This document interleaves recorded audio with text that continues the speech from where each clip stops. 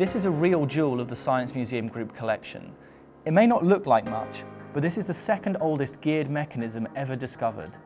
It's called the Byzantine sundial calendar, and it dates from the 6th century AD from the Mediterranean.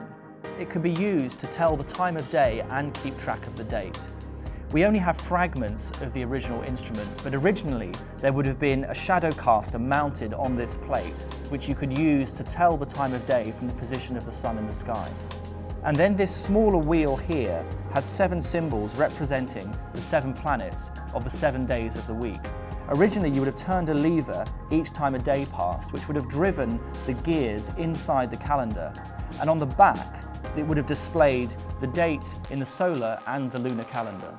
It's amazing to think this sophisticated mechanical calendar is 1500 years old.